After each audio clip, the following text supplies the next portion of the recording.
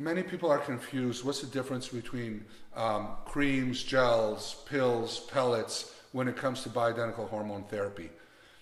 I'm licensed to do pellet therapy. I'm trained to do pellet therapy. I choose not to do it because on paper, pellets work 6 months, and it's a surgical procedure.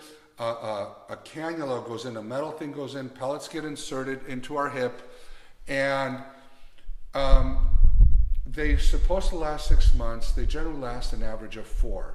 And if you start getting side effects from too much or too little hormone, it's very difficult to adjust to go back in there, pull the pellets out.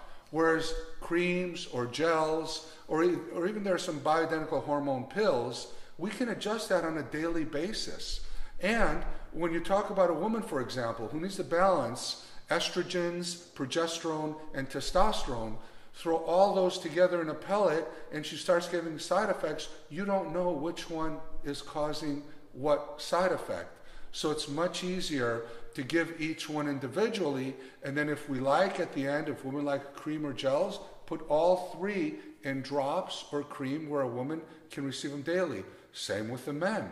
If they start having acne or hair loss or aggressive behavior from testosterone, we can't adjust it. We have to wait at least 4 months. One final thing, with pellets, it's good to monitor blood work monthly because you don't know how long they're going to work. Each one of us metabolizes them differently. You don't have to do that with the other methods. Thank you.